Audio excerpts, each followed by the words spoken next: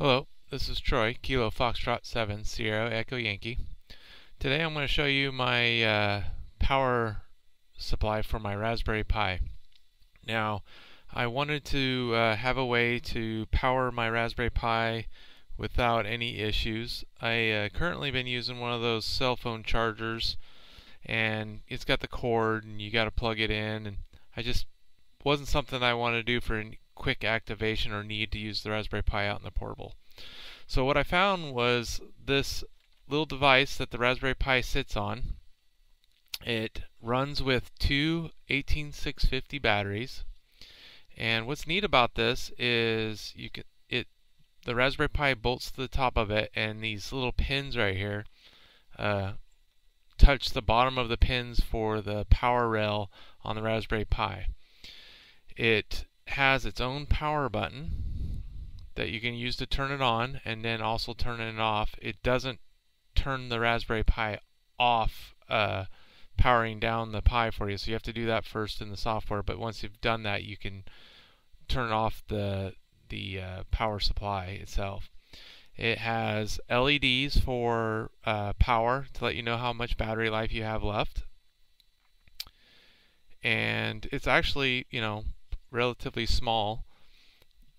It also has outputs, so you can charge your cell phones off of from the battery pack as well.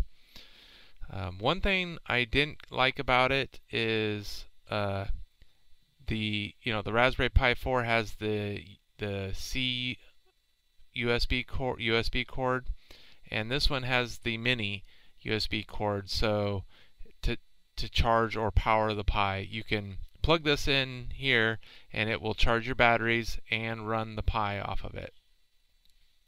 Another feature is it has a real-time clock on it, and allows you to keep your time when you're not using your GPS or hooked to the internet, which was a little extra feature that was nice to have. Wasn't something that I was looking for, but it's nice to have. I will leave a link in the description below on where to get the information for the unit.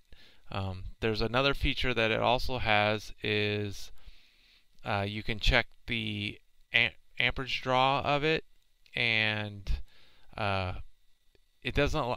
The one downfall with it doesn't have a battery reading. You can't read the battery. It just reads the output voltage from the regulator. Not sure why they did it that way, but that's how it's being used. So on the Pi, you can run this Python script, which I got from the website, and I'll put the link in the description below. When you run this Python script, it will read the current, the amperage, and the voltage. The voltage is coming from the regulator. You can see I'm drawing 817 milliamps at the moment, and the output from the regulator is 5.152. I ran the script from KM4ACK to see how long my battery life would last, and I got 5.5 hours just running the Pi with Whisper running.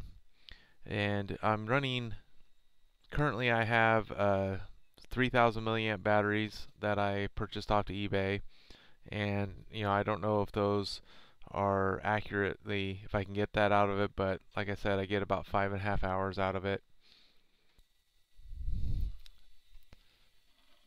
So that's one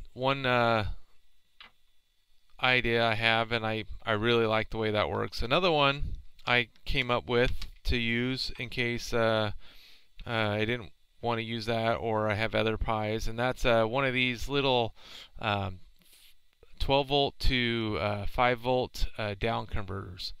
And what I liked about this one is this one's good for 5 amps, so it'll power the Raspberry Pi 4 without any problems. It will also, I could power the Pi and charge the cell phone at the same time if I wanted to.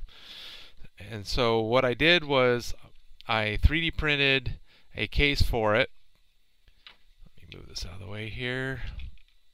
I 3D printed a case for it and made it so I can use some power pole connectors in there. And this just clicks in there like that, and so I can plug in a battery into that end and then plug in a cord to charge a cell phone or power up a Raspberry Pi. Both of them work really well. I'm happy with the results on both of them. I'll put a link in the description below for where I got this. I got this on eBay. Amazon has them too. They seem to work really well. I haven't had any problems with noise or anything like that on my radios while I'm using it. So the next thing for me to do is I'm going to try to figure out a case for this. I'm actually thinking about getting one of those touch screens to put on right here, and mostly just for quick activations that I want to do something really quick, and I don't want to have multiple devices. If I have the touch screen here, I can do, WinLink or something along those lines. So I actually have one coming, and I can do a video on that showing you how that works, and I'll also do a battery test on how much life I lose by using the screen with these batteries. So that's it. So thanks for watching, and I'll say 73 till next time.